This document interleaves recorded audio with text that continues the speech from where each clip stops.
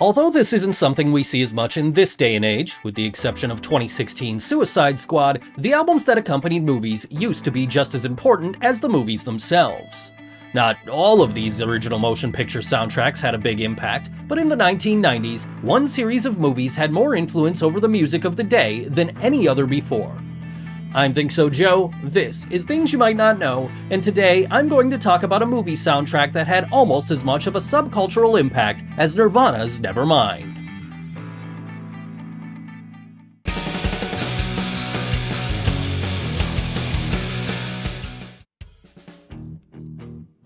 Directed by Alex Proyas and starring Brandon Lee, the son of martial arts legend Bruce Lee, the cult superhero film The Crow was released on May 13, 1994.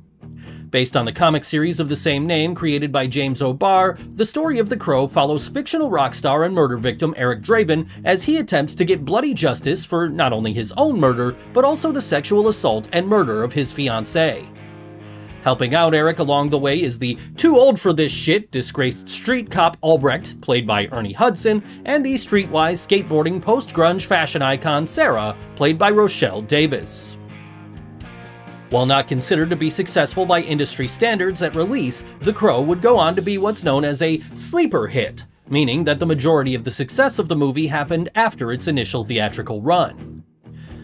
Lots has been said about why this is by many who are more qualified than me, but the two main reasons for the delayed achievements of the movie that most can agree on are the now infamous on-set death of the movie's star and the soundtrack. Before I get too deep in, do you know of a mostly unknown tidbit in entertainment history that you wish a channel like this one would finally cover so you feel less alone in your knowledge of obscure facts? Well, now's your time to shine. Drop that idea in the comments, and maybe it'll be featured in a future episode of Things You Might Not Know. For those of you currently unaware of the tragic circumstances that happened on set during the filming of The Crow, I'll give you a quick recap.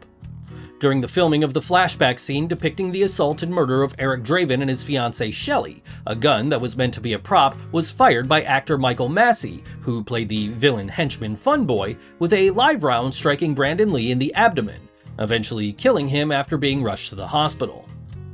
Unbeknownst to anyone on set, including Massey, the gun used in the scene had a live round in the chamber that was meant for use in a different scene. I'm not going to get deep in on the details and who was at fault, as that's not what we're here for.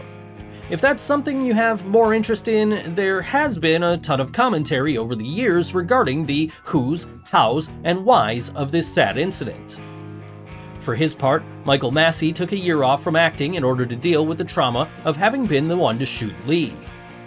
All the way up until his own passing in 2016 from cancer, Massey had never watched The Crow, revealing in a 2005 interview that he continued to have nightmares about the incident, stating, "I don't think you ever get over something like that." The soundtrack for The Crow easily had just as much of a cultural impact in 1994 as Brandon Lee's untimely death. The first song on the album that effectively worked as the movie's main theme was a song called Burn by goth rock mainstays The Cure. Of course, if you were to ask the members of The Cure now about this song, they would most likely not even remember that it exists, a fact they've been reported to admit to whenever fans request that they play it live. Another band that appeared on the soundtrack with their song Big Empty was Stone Temple Pilots, who had been receiving moderate attention up until that point, with their 1992 album Core peaking at number 3 on the Billboard charts. Their contribution to the Crow soundtrack is what many consider to be the thing that pushed STP into the alt-rock stratosphere, turning them into a 90s rock radio staple. Big Empty, which subsequently appeared on the band's sophomore album Purple, wasn't the song that Stone Temple Pilots pushed to be on the album, though. Their song Only Dying, which had been recorded in demo form when the band was still going by the name Mighty Joe Young, was the original choice.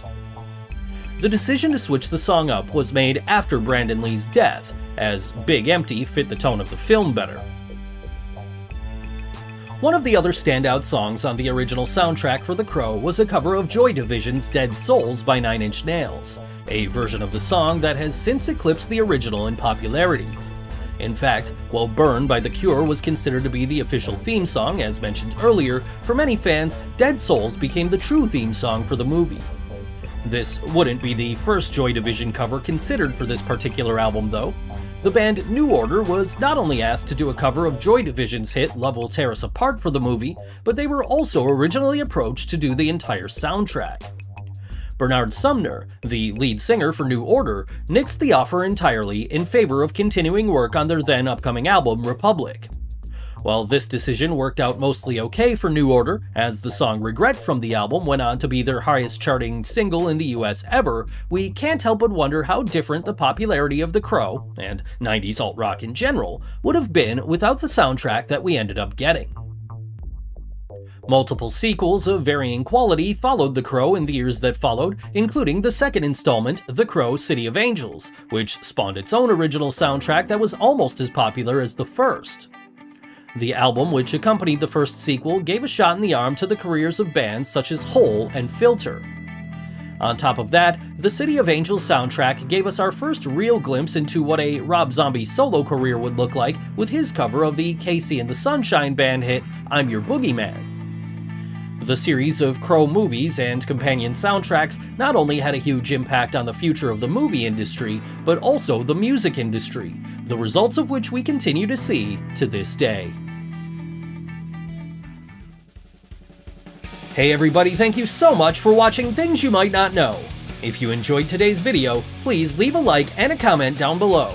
Subscribe to the channel if you haven't already, and hit that bell icon so you get notified every time I post a new video.